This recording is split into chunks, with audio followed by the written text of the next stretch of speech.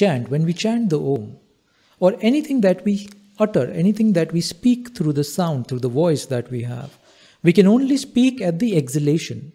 At the inhalation, you can't speak. The life force is going in, you can't speak. When you speak, the life force is going out. Only then you can utter or create a sound. Yeah. So when we chant Om, of course you will experience Om because you're chanting at that time during the exhalation process. Yeah. Now this is when you are self-chanting through your own sound, through your own voice. You will experience the chant through during exhalation only. Yeah. Then we enter into the second stage of Om, where we're not chanting the Om anymore. Now we are inwardly listening to the Om. Because what really happens when have you ever observed? When you chant something over and over and over again, it starts to vibrate within you. Even in your cellular system, it starts to vibrate. The moment you stop chanting, because the vibration of the chant of the Om in this case is still there, you inwardly start to hear the Om, because Om is still resonating inside.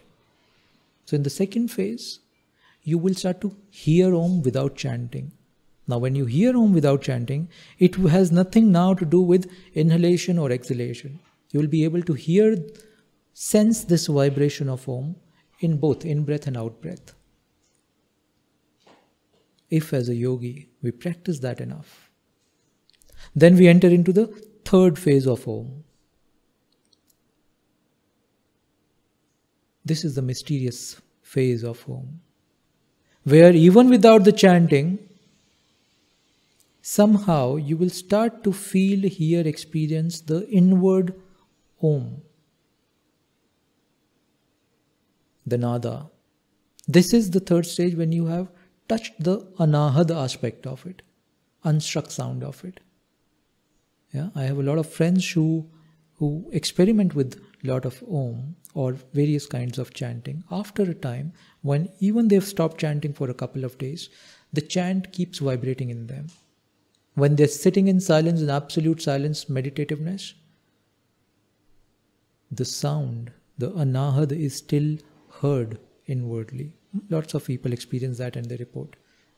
Yeah, it comes and goes. So again, when that happens, the third stage happens, then only it is not dependent on in-breath or out-breath anymore. It almost could happen anytime. Will it stay? Will the anahat stay? Will depend on the practice. Yeah, but these are largely the three steps. I hope we're clear on that. Yeah?